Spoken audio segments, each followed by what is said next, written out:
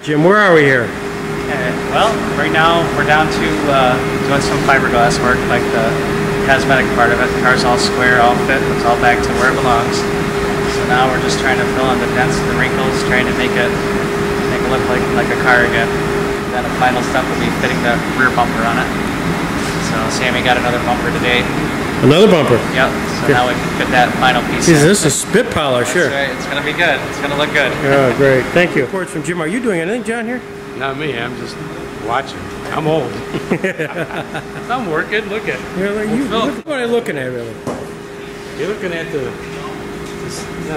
right quarter panel, and it's almost done. Right. We're just filling in all the gaps and making it look halfway decent because, like we talked the other day, it's not a race car anymore. Now it's a show car. Show car. Yeah, thank you. Yeah. By the way.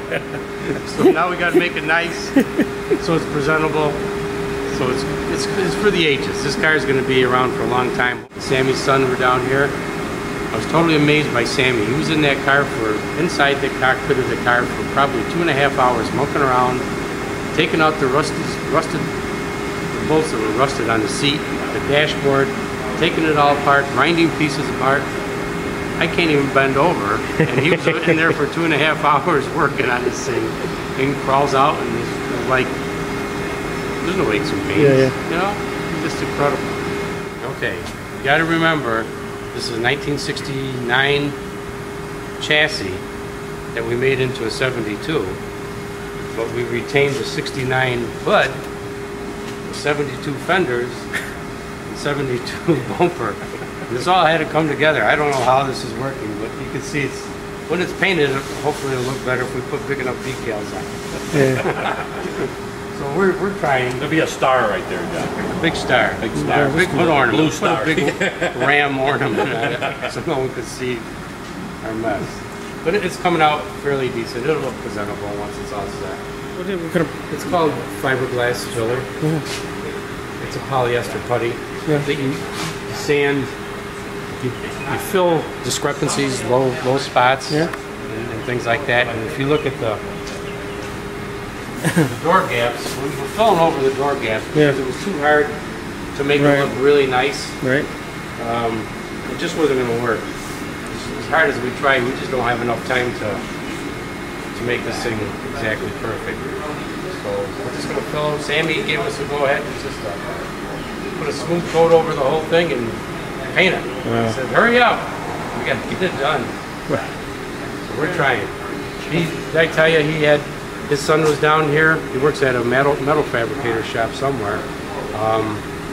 We're configuring a brand new dash.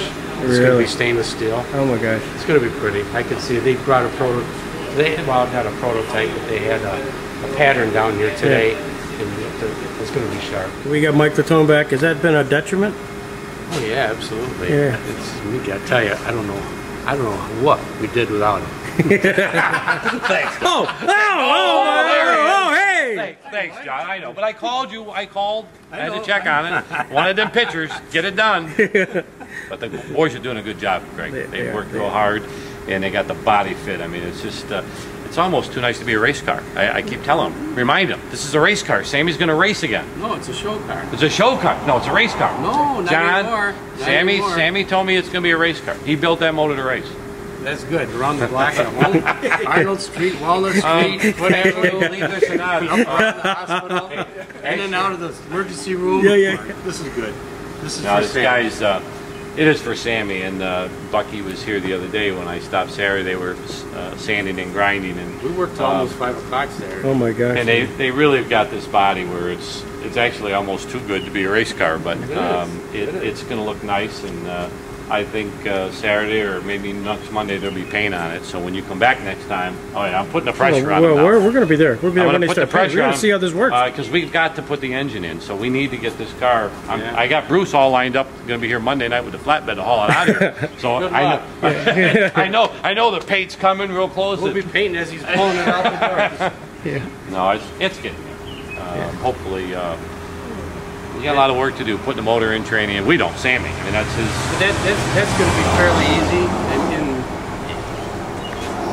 Fairly easy. I mean, the motor's done, the training's done, they're hooked up. Well, we got to wire it, put a battery in it. Yeah, but it's gas tank. This fuel isn't line. like, this isn't like the Challenger wiring. This is just bang bang and it's done. All right, I'm the crew chief. Remember, you're the body man. Get to work. Get the body off there. Let's get it done. Remember that. I'm the crew chief. He's got the engine. You're the body man. Get the car done, John. There we go. So we have our CFO and crew chief over here. We got the financial guy. There you go. Hey, how are we doing on the finances of this organization, Mr. CFO? We need a. Well, we definitely are in need of some additional funds. We're trying to wrap this project up. We're close. What is the project, by the way?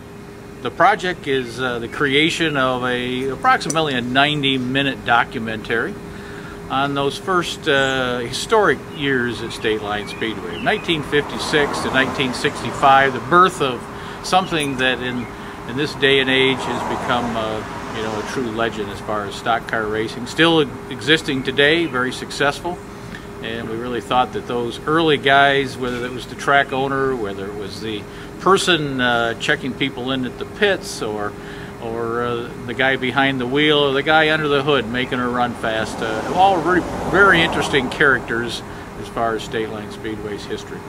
And that's going to be shown when and where? Oh, we're excited about this. It's coming soon, September 26th, Sunday afternoon, shooting for about a 1 p.m. start at the Robert H. Jackson Center on 4th Street in Jamestown. What was the place again? The Robert H. Jackson Center, 4th Street in Jamestown.